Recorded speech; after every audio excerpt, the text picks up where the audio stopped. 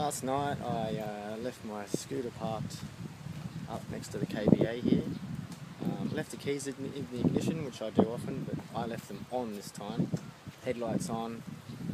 Went to crank it over a bit later and it was flat. So now I've got Mr. Boo, the owner of the scooter company, to come and jumpstart my bike.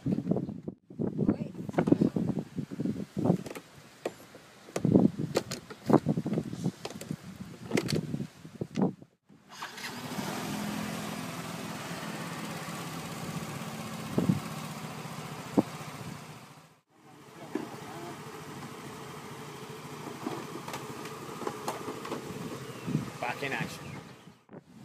Alright, so we've finally got some wind. Woo! It's got about 10 kiters out there.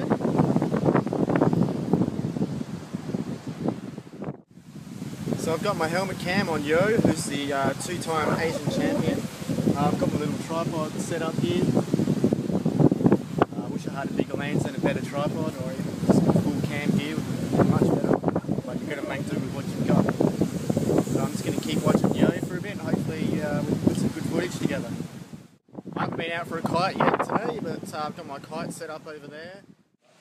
I'd like to put some kiting footage in here right about now, but all the footage is on my other two cameras, so you'll have to wait till I get back to Australia. What a great day of kiting! Yeah! There was about probably 20 of us kiting up that beach up there, and then another 10 or 15 down that way, so that's really good. Did some good filming. I've met a pro kiteboarder down here in Asia. He was the Asian champion for 2 years running, so I got the helmet cam on him, and then I went in the water with the GoPro and did some filming with him jumping over the top of me, so that was pretty awesome.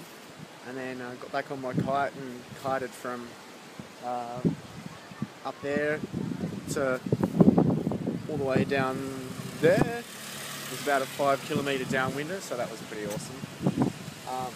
Really tired now and exhausted. Gonna go have a shower and then get a massage. See you tomorrow.